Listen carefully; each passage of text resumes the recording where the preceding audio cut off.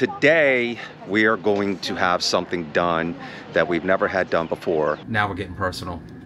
Wait a minute, well, I'll wait till she's done. I think it's okay.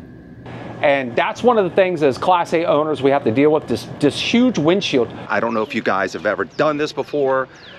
I'm not that familiar with the process. This is leftovers. Look at that. I mean, you see that? Not only is it leftovers for dinner, but it was also leftovers for lunch. Something that you should probably learn, every RVer should learn.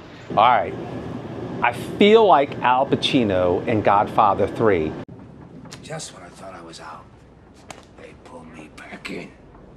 I know we told you guys in our previous video that we were done with TTO, but because of our bad experience at Southern Palm, Katrina? Yes. Southern Palm Encore RV Campground, I will not say R-E-S-O-R-T. Anyway, we're back at TTO.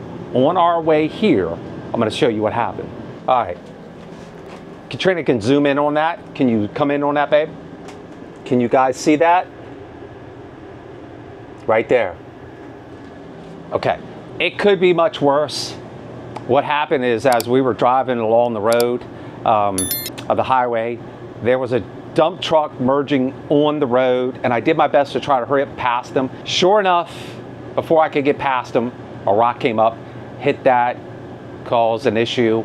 So now we have to figure that out, how we're going to deal with that. And that's one of the things as Class A owners we have to deal with, this huge windshield. So now eventually we're going to have this windshield replaced, and our insurance will cover it. Let's come out here and show you.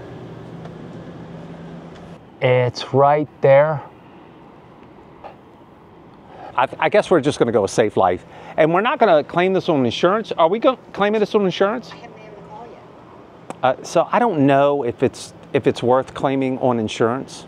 Anyway, here's Tucker. Oh, thank God we got away from Southern Palms RV Campground.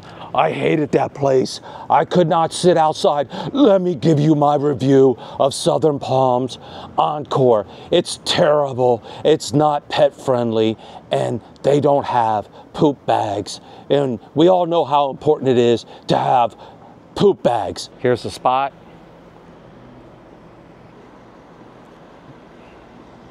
I'm gonna take Tucker for a walk. And we got some things coming up we need to get done with the rig. We're going to share those things with you. Some things that I think as RV owners you should have done. You may not think about it other than when you dump your tanks, but we'll share that with you. It's going to be good, fun, exciting stuff. I'm happy to be here. I'm happy to be set up. And let's make the best of these 10 days before we head back up to Maryland and spend time with our family and our new grandbaby that's yet to be born.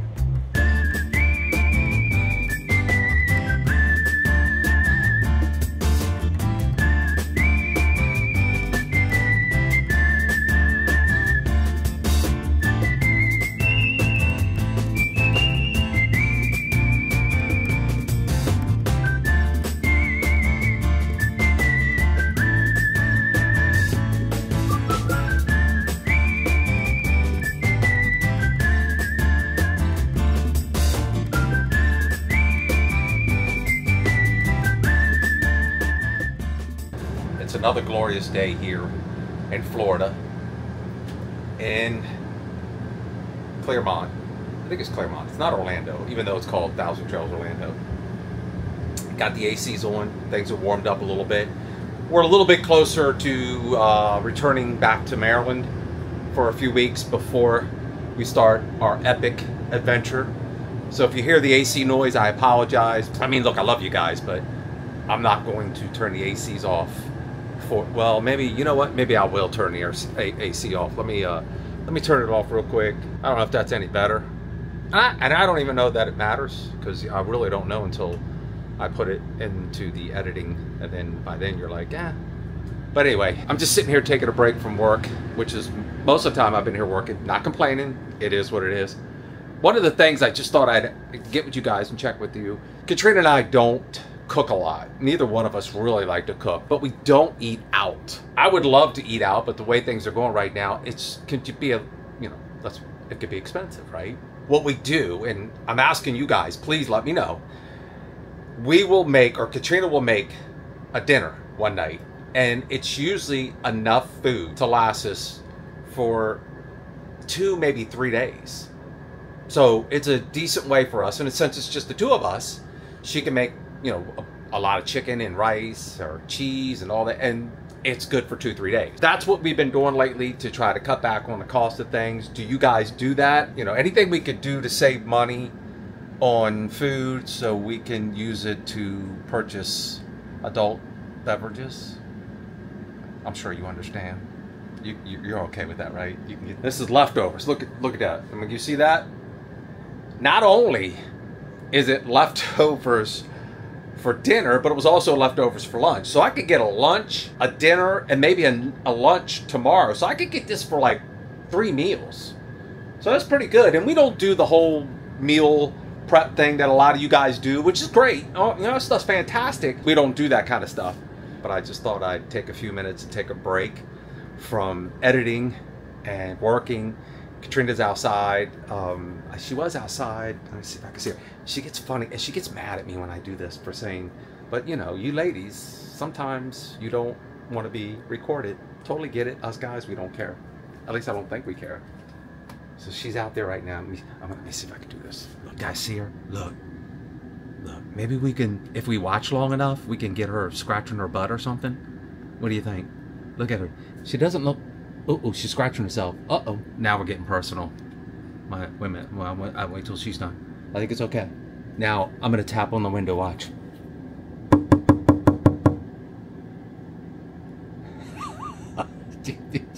She's saying I can't see me. Be careful what you do out there, babe. I don't want to have to record it. I like to start trouble like that. You know what I mean? I got to figure out a way to get that past her in editing, because when I edit and I put a video together and I edit it, I run it through the boss. She has to check everything, every little thing, and it better be up to KB's standards. If not, I gotta get rid of it. So this part, I am not going to let her see because I gotta sneak it in. Good morning, Getaway Nation. Today, we are going to have something done that we've never had done before. We're gonna have our tanks cleaned out. So we have Jeff and Tina here who are gonna come over here and give our tanks a deep cleaning. I don't know if you guys have ever done this before. I'm not that familiar with the process. We're gonna have Jeff explain it to us, and we'll share that information with you guys and let you know what it's about. So we are Jeff and Tina of Adventuring with Jeff and Tina and Clean Tank of Eastern Florida. And we're here to do your tanks and get them all clean. I love how you just put our name and our channel. You know, nice, nicely done, nicely done. She's got it down. I'm nothing if not smooth, yeah. okay? Boy, that was smooth, I like that. So basically what we're gonna do today is we're gonna empty your tanks. We're gonna, Jeff here is the expert in getting into the tanks. He is going to hydrojet the tanks, basically using a higher pressure, lower water, 1500 PSI, totally safe for the tanks. We're gonna break up any debris that's in there. We're gonna get that out by reverse flushing. And we're gonna get you squared away. Okay. And then you get graded on all this. Awesome. We're gonna see how the two of you guys are doing. All right. And we're gonna discuss just how bad the tanks were when we're done. So I think what we'll do is after this is done, I'll just have them go kind of give an overview of everything and how important it is to have this done from time to time. So we'll talk about that. We'll share that with you after they're finished with the process.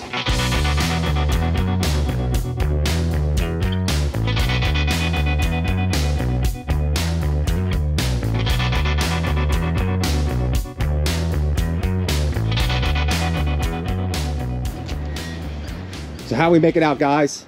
Good. Well, I'm impressed. We Oh, are really? impressed.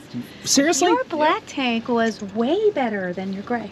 I saved some footage for you that you can look at later. Awesome. But your gray tank is common, what you find in grays. Okay. But overall, great Cool. job on your tank. Awesome. Like, All right. really great job. All right, cool.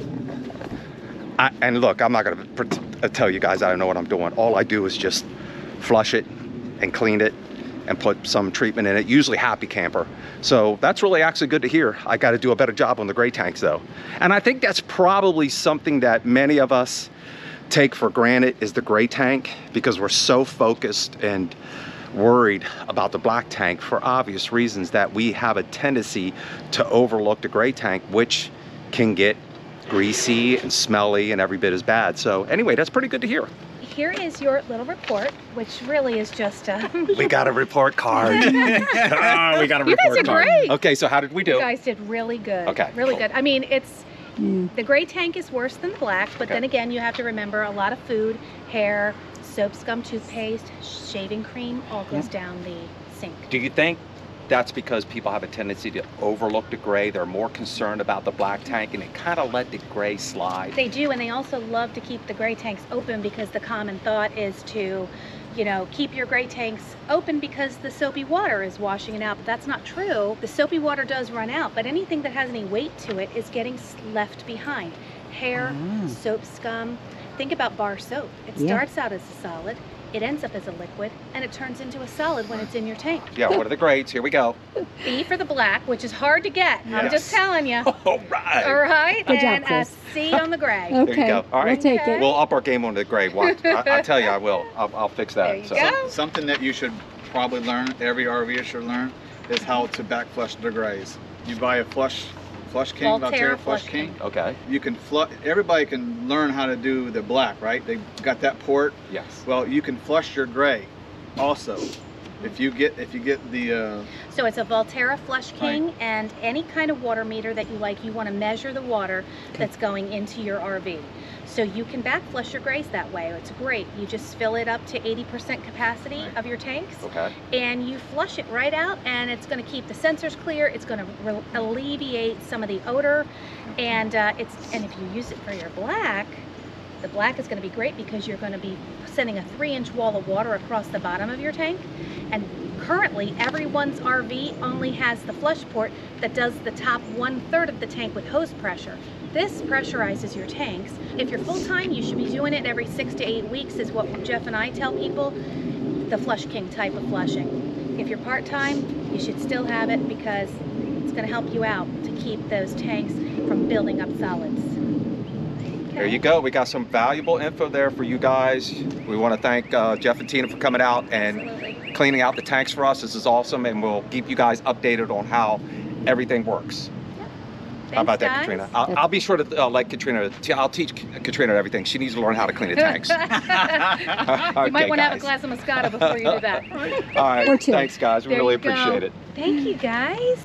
Let's kind of wrap up Florida. Okay. We're going to wrap up Florida. Now, I know in our last video we talked about we weren't coming back to TTO, and I didn't think we would because the plan was to come back to TTO for 5 days, and to me it wasn't worth it.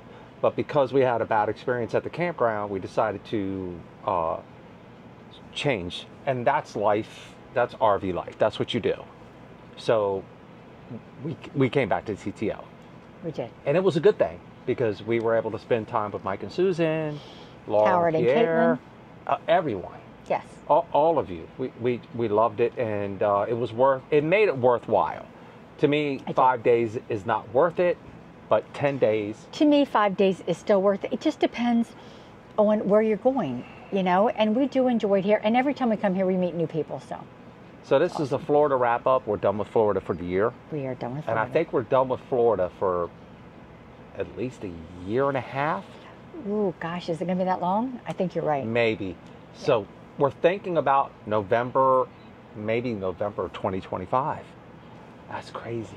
It is going to be it's either going to be October or November. Yes. I am kind of sad to go because I do enjoy Florida and I do enjoy this environment. And we kind of got off to a rocky start this year because it was cold, but now it's so nice and warm, and now we're getting ready to go. Yeah, now the warm weather's kicking in, the pool weather, the beach weather's kicking in, and guess what?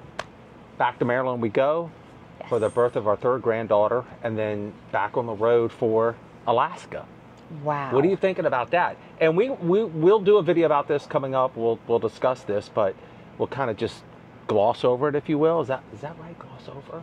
Gloss over. Ooh, which is kind of just a brief summary of. Okay, that's better. That a brief summary. Yes. Of Alaska.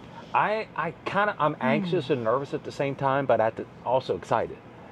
I don't think I'm anxious I'm a little nervous. Yeah, I'm a little nervous. And I think more of my nerves is, I'm not really nervous about going because I think it's a great adventure. That doesn't bother me. I'm more nervous about being away from family for that long. I don't like to be away for that long. That's going to be tough. Yeah. And Getaway Nation, you guys are going to come along for the ride. We're going to count on you guys for any insight you can give us. For those of you in Getaway Nation who have been to Alaska, leave some comments down below. Share that information with us. We got the basics covered in terms of we have 4 wheels and an RV, and that's pretty much it. That's not true. We have an idea of what area we're going to when, and we have 1 reservation for Banff, and that's it, because most of our time is going to be boondocking. I've talked about this before in other videos. I get fun. I hate to leave because you get to a site and you get set up. Right. But at the same time, once you get on the road, it's exciting to think about what's happening, especially when you're going someplace new and someplace different, someplace you've never been before, because you're like, oh man, this is pretty cool. See, and I love travel days. I might be the only one out there. I really enjoy travel days. I like to see different parts of the country. I've always been someone that liked to go by car or train. I don't like to fly, but I like travel days because I just like going down the road. It's very peaceful. It's very calming for me, and I get to see things I've never seen before. Yeah, I totally agree with you. It is a different type of anxiety, a different type of nervousness. And I just thought about something. So in the past, Chris has always drove because of having the Class A's. But now with this trip and using the little Class C and I get to drive, that means that if I see something and I want to pull over, I get to pull over and he didn't have anything to say about it. No, because we're in a caravan and we're going to stay together. We're going to travel together. Well, I'm not even talking about that. I'm talking about before we get there. Because we do have that's fine. Quite a few weeks before that. And if I see a roadside stand or I see something that interests me, I'm going to be like, zoop, boop. Well, being that we're traveling in April and May in the Midwest and the upper north, I don't know if there's going to be too many roadside stands set up. So I don't think I have to worry about that. I don't know. You never know. I really do hate to leave Florida because I love Florida. I really do. I do as well. But now that I'm starting to see our friends leave Florida and go on other journeys around the states, it makes me feel like, okay, maybe it's time to go. So we're saying goodbye to Florida. Yes. We're saying goodbye to TTO for an extended period of time, barring some unforeseen crazy circumstance. Right. It's going to be well over a year, and that's fine. It's okay, because that means whole new sites, whole new adventures, new friends, new opportunities, new experiences, and that's what this RV lifestyle is all about. For those of you who are considering it, or those of you who are just getting into it, this is what it's about. It's exciting, it's fun, and it's, despite what you may see, and despite the negative stuff, the drama, it really is exciting, and it really is fun, and it really is something you should consider doing.